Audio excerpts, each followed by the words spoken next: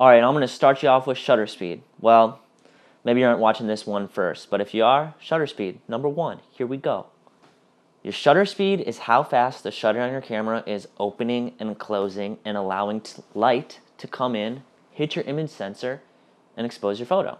A longer shutter speed, more light. Shorter shutter speed, less light.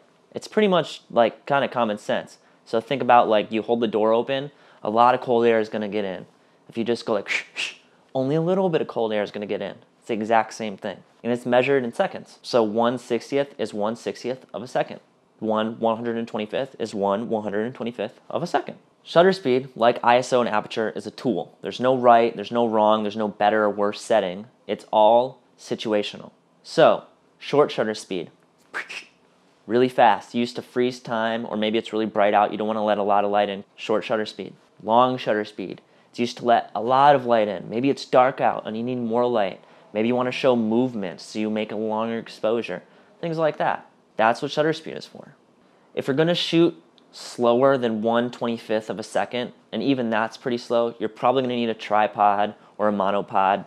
Or if you can't afford that, just use your shoe. I use my shoe, and I've been doing this for 10 years. Really, it's whatever works. There's no right or wrong way. I can't stress that enough. No shame. Use whatever works.